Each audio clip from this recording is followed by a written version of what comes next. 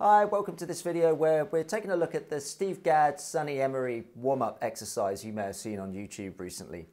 And I had a student in the other day asking about it, so I thought it might be good to break it down. It's essentially accents in a triplet roll.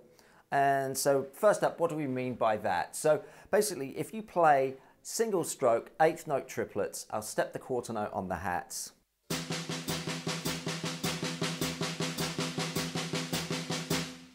You ideally need the ability to double those notes. So it can be a good idea to start off playing half a bar of each, half bar of singles, half a bar of double strokes.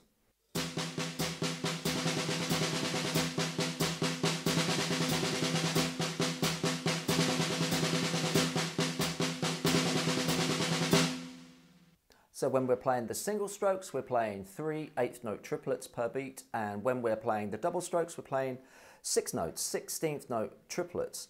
So once you've got half a bar, then let's try moving on to a bar of each.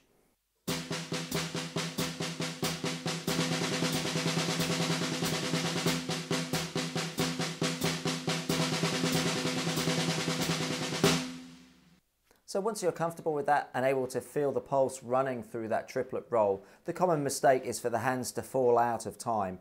So if that starts to happen, then just keep switching back to the single strokes wherever you feel you need to if the time is feeling a little wobbly. But ultimately, you want to be able to just maintain that double stroke roll.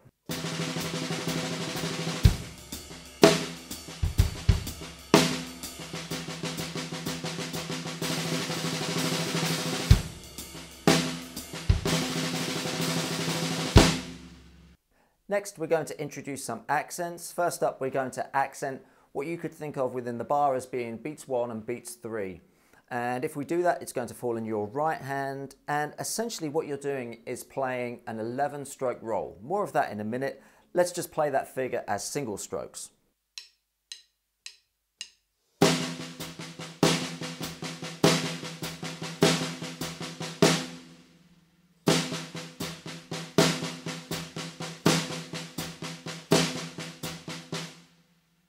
And you've probably guessed it, to bring us back to the triplet roll, we're going to double all those unaccented notes that are left on the snare. So that adds up to 10 notes. It's actually 5 double strokes.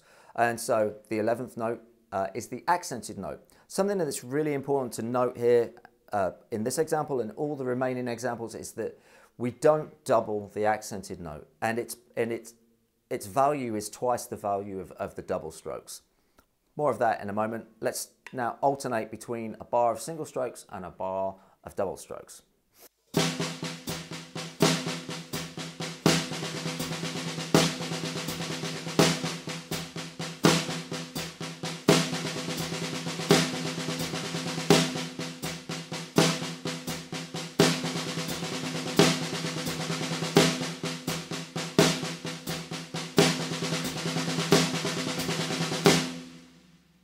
Okay, so let's get the left hand involved a bit, and we'll move those accents to beats 2 and 4, which will fall in your left hand. So once again, play the single strokes first and then into the double strokes.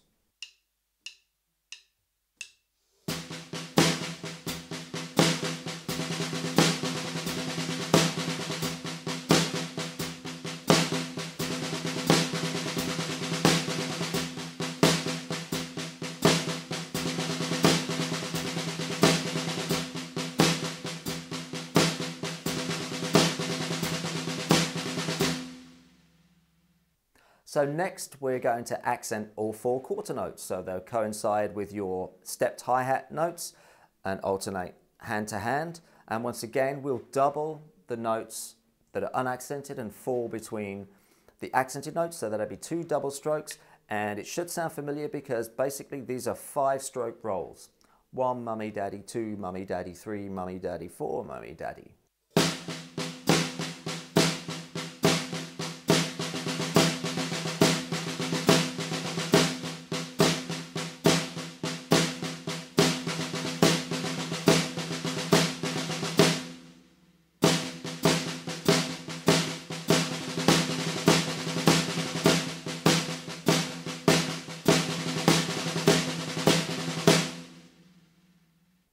A really important variation of that phrase, if you want to start phrasing with these accents in the triplet roll, is to play the accent on the upbeat, or the third partial of the triplet. One triplet, two triplet.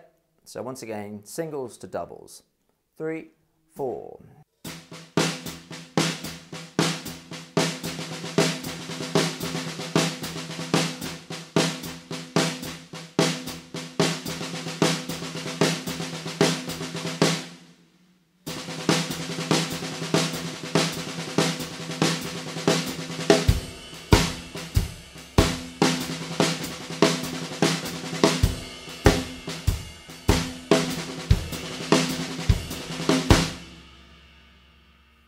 And so to conclude those two examples, let's play a bar of each. So you're playing a bar of downbeats and a bar of upbeats, and that should give us all the ingredients we need to actually play the 4-bar Steve Gadd example. So bar of quarter notes, bar of upbeat eighth notes.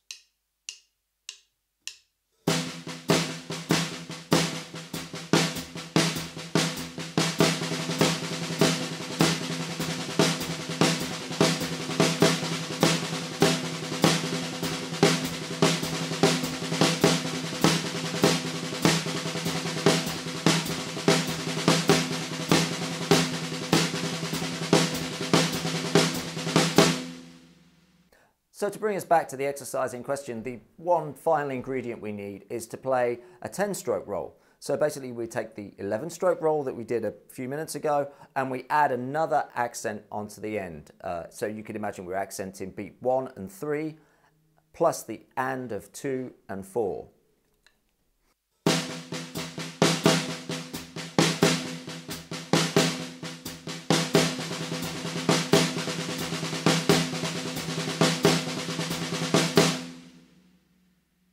And so bars 1 and 2 are 2 5-stroke rolls and a 10-stroke roll.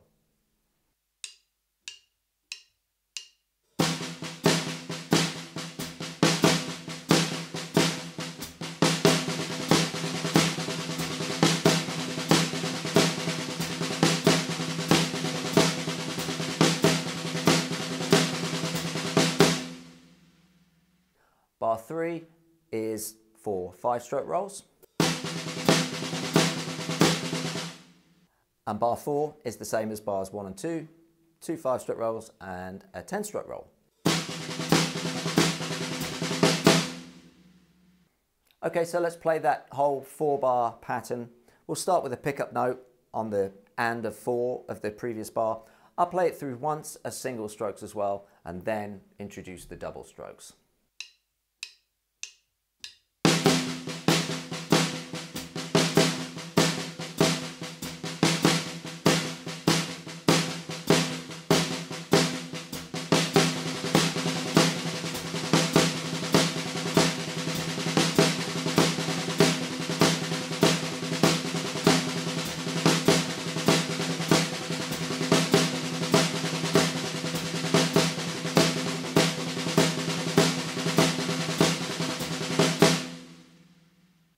And if you watch them play this, you'll notice after a couple of repeats, they change the first bar to be 2 10-stroke rolls, like this.